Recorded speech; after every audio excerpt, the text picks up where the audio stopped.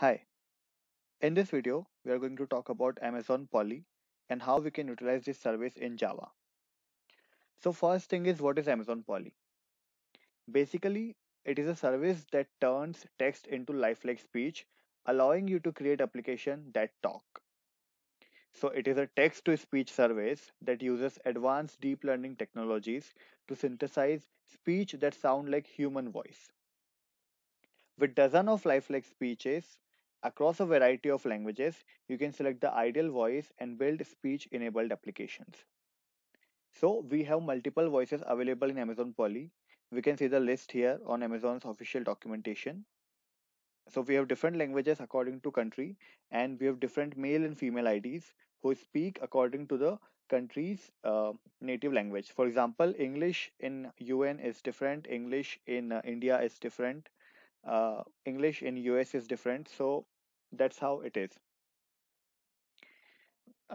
Next thing is, what are the benefits of Amazon Polly? So Amazon Polly has benefits like it sounds like a natural sounding voice.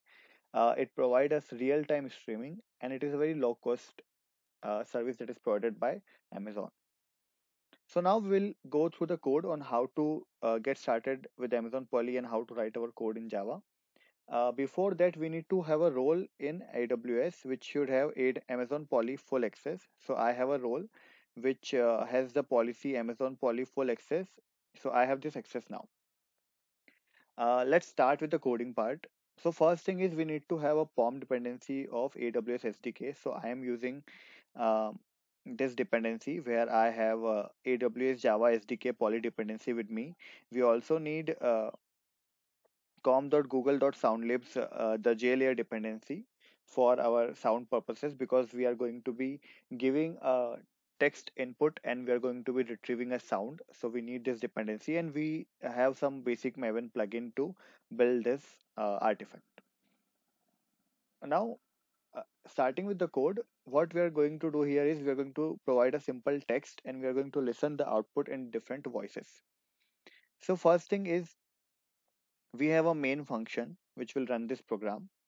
Now we are creating one class and we are providing one sample in it. So our sample could be any text and we are providing a output format. So for this example, I am using MP3 output format, which is a very simple and widely used output format in audio ranges. Then we are going to be using advanced player to play the program. I am overriding the default methods playback started and playback finished. I have a loggers here, basic seesaw outputs that our playback has started and our playback has finished, and at the end we are playing the playback. So that's a normal process. Now what are we using here? So first, for our constructor, we need to define the Amazon Polly client. So we have this Amazon Polly class where we are building a client. This is the standard that we use across all the Amazon programs, where we need to define a client builder. In this client builder, we define a region where we want to run this program. So I have defined the region as AP South 1, which is Mumbai, and I am not defining any credentials here because I have set up AWS toolkit in my IDE and I have the default credentials provided here, so I don't need to provide the credentials explicitly in my program. Next thing is we need to build a request here. So we are building a described voice request first, and from this described voice request we need to get the voice which we want to use for our program.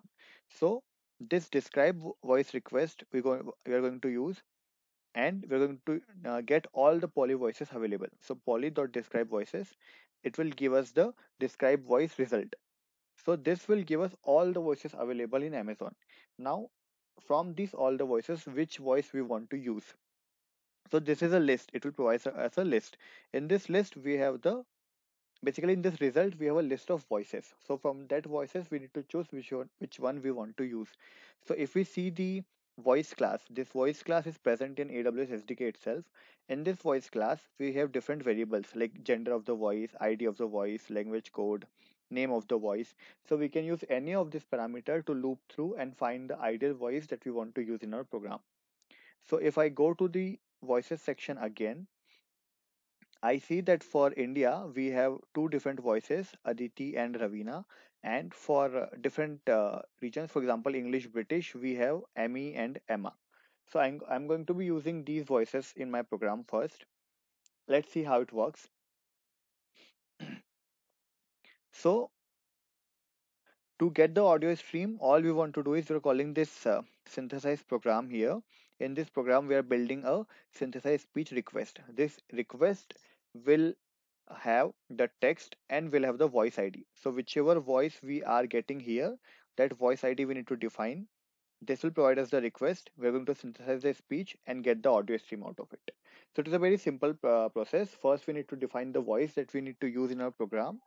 um, then we need to build a input, basically a request which will have the input text and the voice, and then from that request we need to pass it to the our poly program, and then using the player we're going to play the output. So I am going to be using Aditi here first. So Aditi is the voice that is present in India region. So what I am doing here is, from this result and the list of voices, I am filtering where the name of the voice is Aditi, get that particular voice. So once I get that voice, the same voice will be used here to get the ID and pass in our synthesis speech request. It's a very simple program. You can find the similar program in Amazon's documentation. I have done minor changes here. Our sample here is, so what we are going to do is we're going to pass these two sample. First sample I'm going to pass is our normal sample. So my sample Hindi is in Hindi language. So this is a pure Hindi which we have written here, and the Aditi is what we are going to use here to read this text, so that we get the feel of Indian, accent in the output. So let's run this program.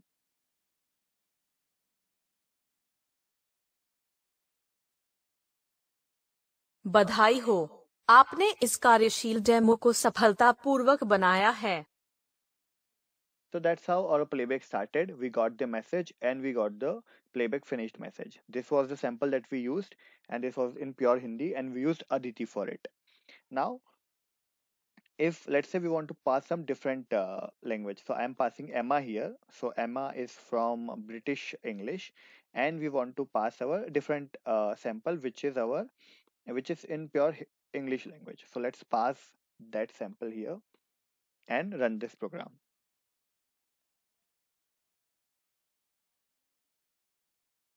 Congratulations!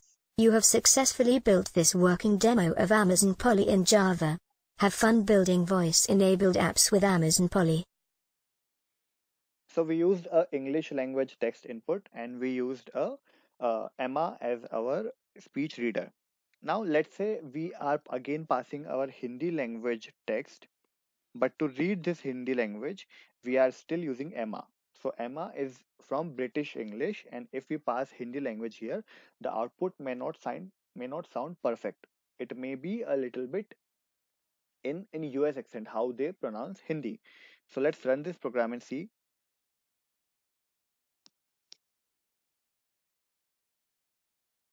Badi ho! Aap in is carrier shield demo ko sab halito por vak bunai hai. Okay, so that's how it is. Basically, if you pass a Hindi text and if we ask Emma to read it, obviously the accent is gonna be British and the words are not gonna be much clear. So it's better to use the basically the voice which you want to use according to the language. But we can have fun with different inputs in different languages. We can pass different voice ID and we can ask them to read the same English text, and we can see what is the output that we are listening. But in actual applications, we should ideally use the ideal voices. For example, for Indian English we need to use Aditi or Ravina, and for British English we should use Emma. And for US English we should use Ivy or Joanna. So that's how it is. For different languages we should use the different voices accordingly. So that's how it is. This is a very simple program. I will also upload this program on my Git and I will share you the link. Otherwise, you can also find the similar program in AWS official documentation, and you can make the similar changes as per this video, and you'll be good to go with your first program. Thank you for watching the video.